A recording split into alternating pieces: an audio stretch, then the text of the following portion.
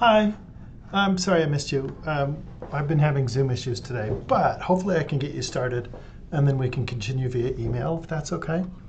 So, social emotional learning, the cool thing, so you're interested in health theories that were utilized in the design of social emotional learning programs. I'm looking at a monitor over here. So it was the first I'd heard of this. And so I looked in the library and there's like tons of textbooks about this. And I looked in the scholarship and there's tons of stuff in the scholarship. So let me show you how I would dig through those and then how I would strategize on finding the theories. And you probably know the health theories, so you might be able to look for those in particular. But I started out just Googling it and like, well, what's social emotional learning? And I got like a rough definition. And you might be able to go through these in education literature and see what health theories are. But if you're looking at like health promotion or anything that's not related to like the K through 12 system, then there's other places that I can show you too. So let me go to first. Let me go back to the library catalog. First, I'm going to go to the database. So you can go into education databases. This is where things like this would be developed, one hopes. But the education databases don't go back. So if social emotional learning is an older theory that goes way back, we might just find the newer stuff. But if you go to the education database, the first one is right at the top, education full text. And so I'm going to go to advanced search. And I'm going to do social emotional learning. Oh, that's interesting. So there's different names for it. Social emotional development. That's not going to be necessary. Well, gosh, I don't know. You might want to use those synonyms. But I'm just going to start with this one. It seems to be there's a lot. I put it in quote marks, so it looks for those keywords all stuck together.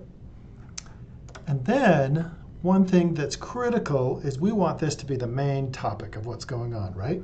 We don't want it to be some side thing. So I'm going to put it in the title. So I don't want it to be somebody who did something that has a little bit of that social emotional learning. Sorry about that. I want it to be like the main topic. So I'm going to put that in the title. Just to start out with, I'm going to do that search. And I'm going to go to like peer-reviewed journals. Whoa, it goes back to 73. I'll do peer-reviewed, so we get to like the rigorous stuff. And then, you still have 618. How do we negotiate through that is what is up to you, frankly. You could add the word health, which we'll do in a second, but you can go under subject and you can see where is this coming from. And you might be able to see teaching methodology. So maybe it's like the program development. So some of this might be just like the theory itself. So if you're interested in the program development, some of these are just all over the place. Teacher attitudes, student attitudes. So you could go through those. But let's add this one. So it looks like, so I'm going to put in health, obviously. But do you want health promotion as well?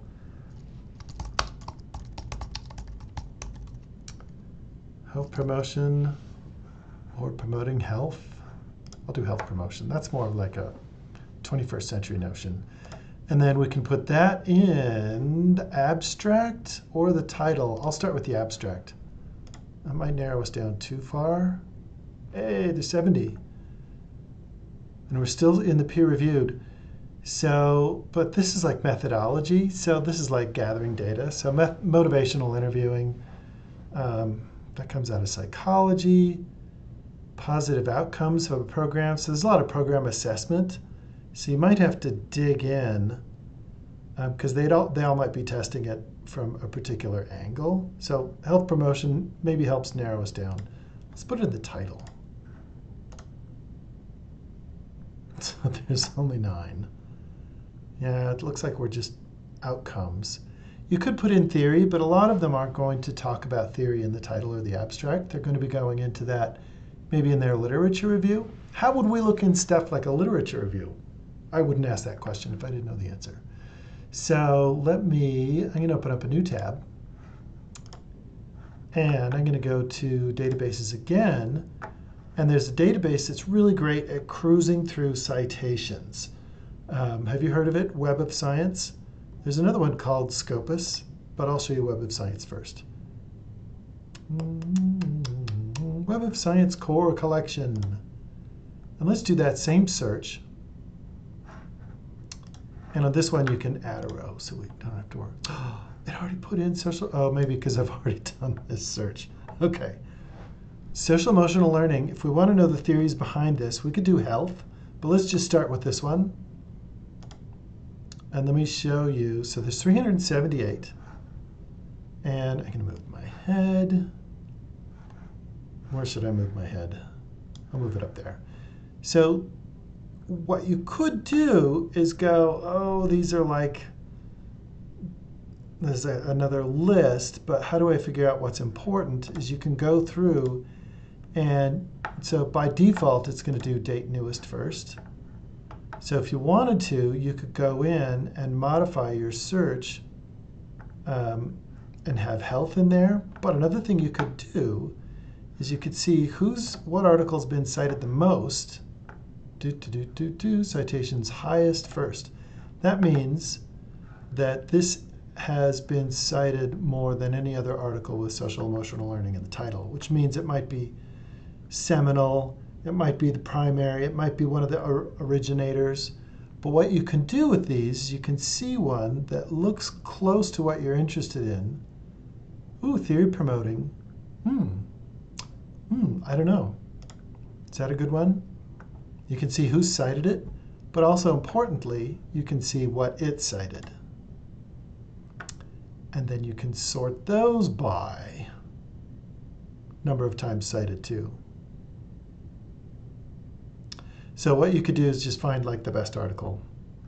I want to view it as a set of results, and I want to view it by citations highest first. Ooh, so evaluating structural equation models with variables, that's probably just their methodology and how they crunch the quantitative numbers. There's validity.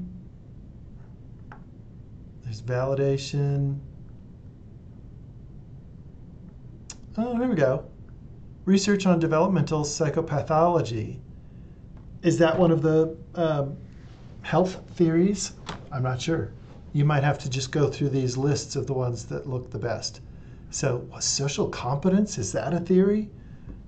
This is how you would go. So there's no like obvious way of going through this box of puzzle pieces, but the evidence suggests that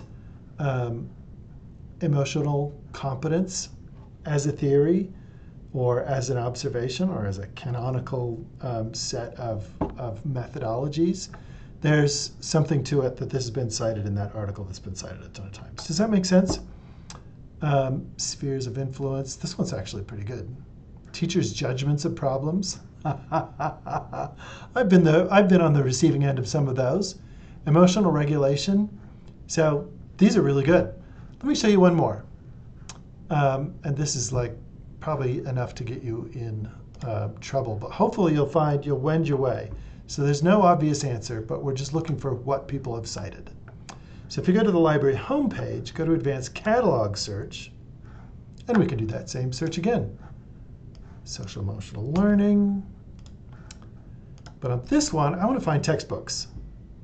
So should we do health or health promotion? Let's have that be in there.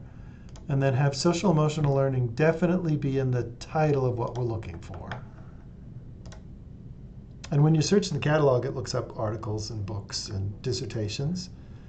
So you can go into the articles. We've already done that into a couple of databases, but if we go into books, then what we can do, there's only 15. What you can do from here is you can go in, so there's one, preventing school violence, which might be like a health campaign, preventing bullying. Educator's Guide to Emotional Intelligence, Social Emotional Learning in the Classroom. Let's see one that's, how do I say this? Online, a full text. Because then we can go into the table of contents. When you go into the book, it'll just be this diminutive link. But what you can expect from the books, especially the textbooks, is they will give you the founding elements, like the theories and things like that. And so all you have to do is go into the table of contents. Oh, the foundations of COPE-R. And of course, it doesn't give us that. Oh, I want to read online. I was so happy and then I was so sad because it wasn't linked live. So textbooks are great because then you can get the name of a theory and then you can go back out to the articles. Oh, what an adorable picture. Oh no, I gotta go through it like a book. So theoretical concepts underpinning COPE-R, other theoretical. So there's self-regulation, attachment theory, emotional intelligence. You can even just see these in the table of contents. Does that make sense? So we were just looking up books. And you can cruise through that way. Does this help? Let me know. Dig around and see what you can find. And then write back to me via email, and I'm happy to help further.